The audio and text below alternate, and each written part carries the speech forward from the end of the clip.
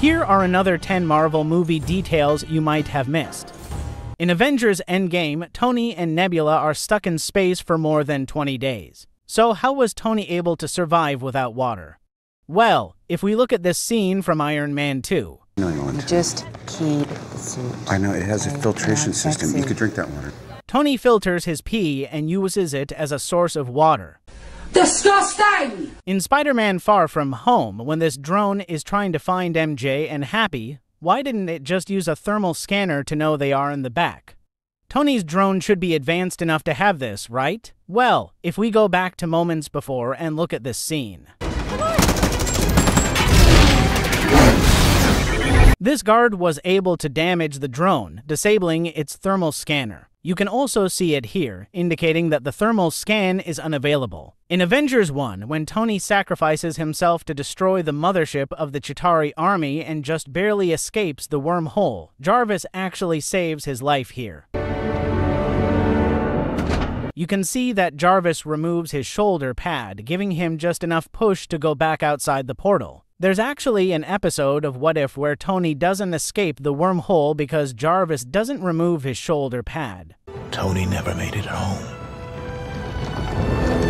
In Captain America Civil War, look at this scene. That is awesome, dude! After Falcon grabs Spider-Man, Bucky is in the way of the cameraman, so he does this sick spin move to avoid hitting the camera. That is awesome, dude! In Iron Man 1, look at this scene. It's completely obvious. It's so fast, but if you slow it down, you can actually see how the energy from the arc reactor goes from Tony's chest to his hand blasters. In Avengers Age of Ultron, Tony Stark uses the Hulkbuster.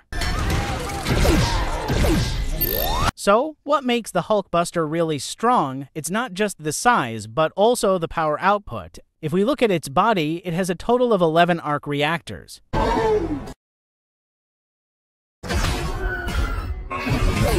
In context, each arc reactor is equivalent to the output of 3 nuclear power plants. If my math is right, I don't know what it is, 3 gigajoules per second. So, the Hulkbuster has the power output of 33 nuclear power plants.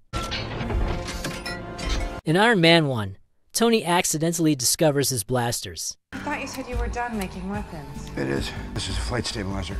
Completely obvious. He initially said they were just to maneuver his flight capability, but when he tries them, they shoot a strong blast. This is the moment Tony realizes the weaponry capability of these blasters. If he hadn't realized this, he might have just mounted his suit with guns like War Machine. Completely obvious. In Iron Man 1, look at this scene. It's completely obvious. It's so fast, but if you slow it down, you can actually see that before firing the blaster, there's some kind of energy already emitting from Tony's hands.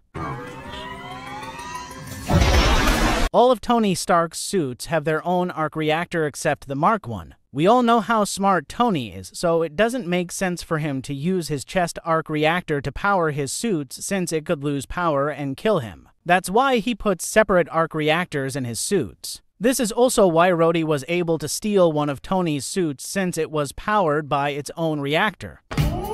Aloha, cowboy. Shut it down! In Iron Man 2, look at this scene. Congratulations on the opening ceremonies. They were such a success, as was your Senate hearing. If you look closely, we can see the Mark 1 in the background, the suit Tony used to escape the cave. But it's labeled as a reconstruction since he wasn't able to retrieve the original.